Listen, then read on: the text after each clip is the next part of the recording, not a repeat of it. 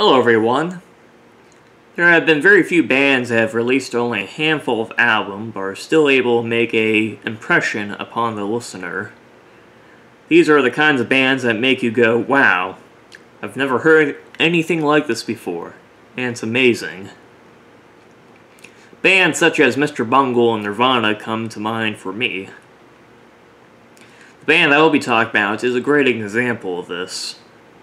That band is Sabbath.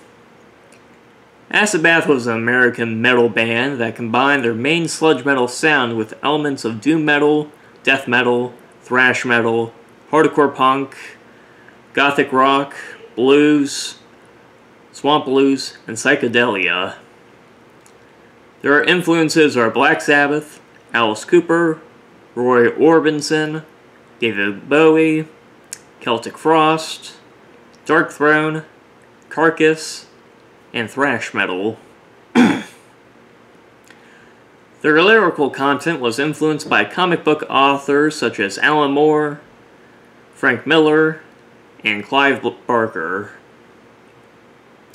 Their lyrics are poetic and often deal with death, drug abuse, mental illness, dark humor, Louisiana regional culture, animism, paganism, nihilism, and misanthropy.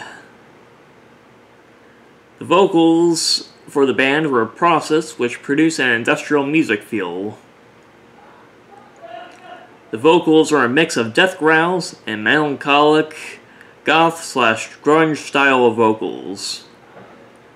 Going into their history, the band was formed in 1991 in Oma, Louisiana, U.S. They were an incarnation of two bands.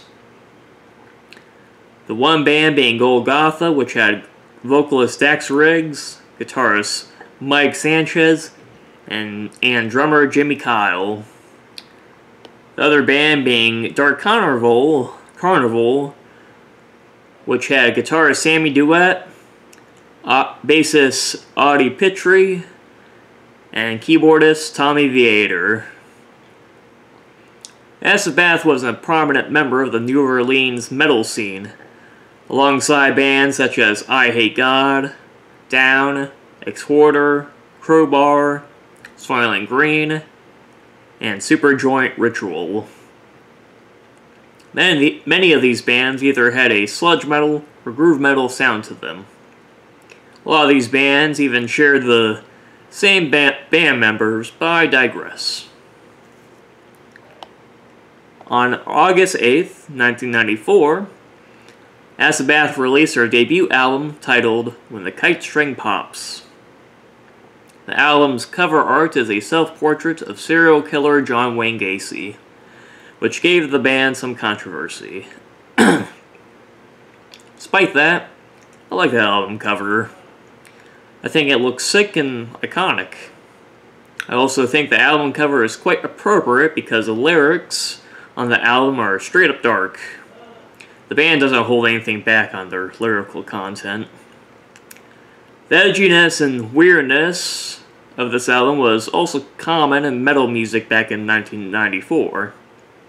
You had metal albums such as Stoner Witch by Melvins, The Downward Spiral by Nine Inch Nails, Portrait of an American Family by Marilyn Manson, Far Beyond Driven by Pantera, Transylvanian Hunger by Dark Throne, and Korn's self-titled debuts that all brought a unique, weird, and dark edge to them.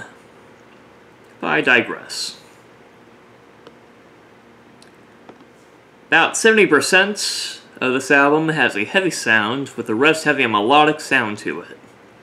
You even have two songs that are straight up melodic on it, with the rest of the melody incorporated into the heavy songs. Overall, When the Kite String Pops is a great album and one of my favorite metal albums from the 90s. Both starts and end strong. On November 12th, 1996, Sabbath released their second and final album titled Pagan Terrorism Tactics. The album's cover art was a painting by assisted suicide advocate Dr. Jack Kevorkian, which gave the band controversy yet again. Much like my opinion on the previous album art, I like it, and I think it stays true to their lyrical content. About half of this album is heavy and the other half is melodic. Overall, this is a good album, but I think the first album is better than this one. I feel like what they did on their sophomore album was done better on their debut. In 1997, the band came to an abrupt end when Audie Petrie and his parents were killed by a drunk driver. His brother was the only one to survive the incident. After the band ended, they all went their separate ways, with Dax Riggs becoming a solo artist and Sammy Duet forming a blackened death metal band called Goat Whore. Despite only releasing 2 albums, Sabbath have grown quite a cult following.